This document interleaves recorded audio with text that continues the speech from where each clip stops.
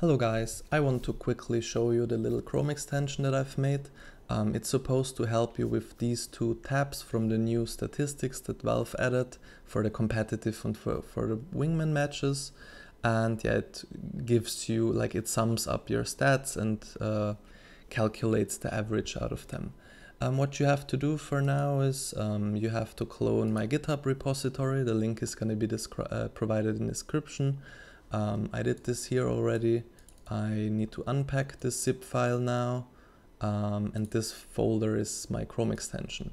In Chrome, I have to visit this page, Chrome//extensions. I need to enable developer mode, and I need to load this unpacked extension. Yeah, here it is. This little icon appears now, and on this page I can press it now. It pushes this button for a few times.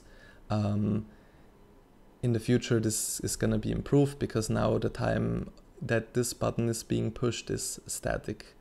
Here you can see in 88 games I did this amount of kills, blah blah blah, and here I have some averages. If you guys like this kind of stuff, I might improve this this extension, because there is so much room for improvement, because these tabs provide an infinite amount of data, which is very interesting and which, yeah, you might like. Thanks for tuning in and good night.